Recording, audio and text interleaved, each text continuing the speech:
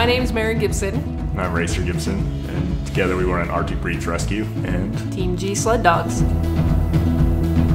I was working as a veterinary medical technician during my undergrad up in Salt Lake. I noticed that there were a lot of people with Huskies and Malamutes that just didn't understand the breed.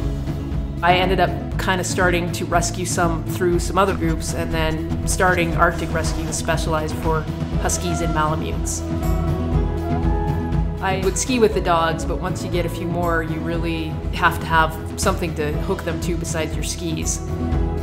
Started doing rides about 9-10 years ago. Borrow a sled, start rolling.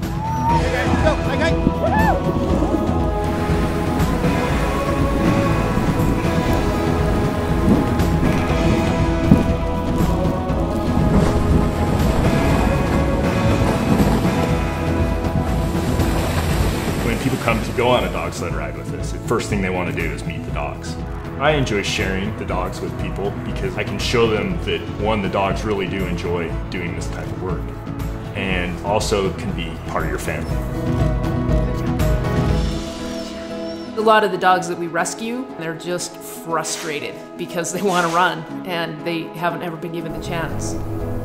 Sputnik was picked up as a stray dog in Salt Lake and taken to the Salt Lake County Animal Shelter. And our friend who is rescue liaison, she called me and said, he's literally climbing the walls. So she wanted us to come get him and put him through our rescue because she thought a 7-month-old puppy that energetic might end up just coming back as a rebound dog. That's how we ended up taking him to run on the team. Education is really our primary goal. If we can educate people on these dogs, on the fact that pulling sleds is something that they love to do, that they need that exercise, we can really help get more dogs out of the shelter and keep them out of the shelter.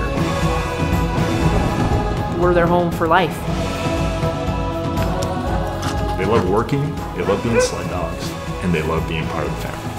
When people understand that, I think they come to appreciate more what we do.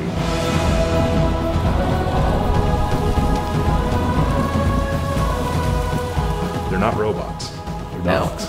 And they're our kids.